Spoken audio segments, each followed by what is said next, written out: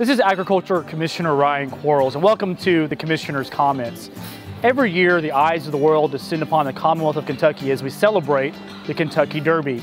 And with Kentucky Proud, this is also an opportunity for us to celebrate and highlight some great Kentucky Proud products and elevate their status as the eyes of the world look upon us.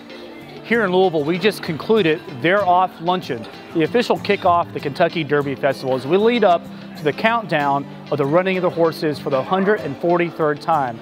Today I spoke at the lunch. We highlighted our great Kentucky Proud products, also gave some shout outs to some farmers who contributed to the meal, also talked about the importance of agriculture at the Kentucky Derby lunch as well. And we also heard from Seth Davis, a Duke grad, but also gave us some insights on college basketball.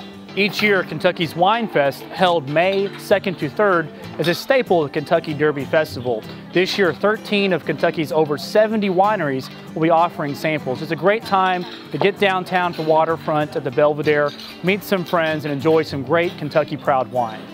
We like to say in Kentucky, picking horses is hard, but picking local is easy. Over 250,000 people are expected to come to not only the Kentucky Derby, but the Kentucky Oaks as well this year. It's a great time for us to showcase what's best about Kentucky agriculture, our food, and our spirits. One of the goals of the Department of Agriculture is to connect farmers with the consumer. And each year the Kentucky Derby does just that.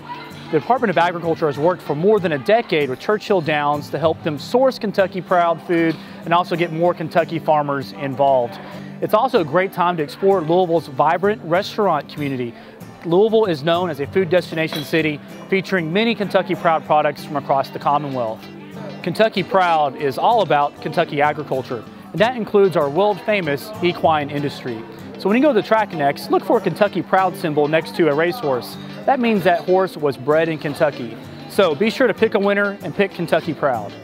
Please join me in celebrating this special time of year in Kentucky. And I hope you include Kentucky Proud, whether it's at the racetrack or on your dinner table. This has been Kentucky Commissioner of Agriculture Ryan Quarles with the Commissioner's Comments.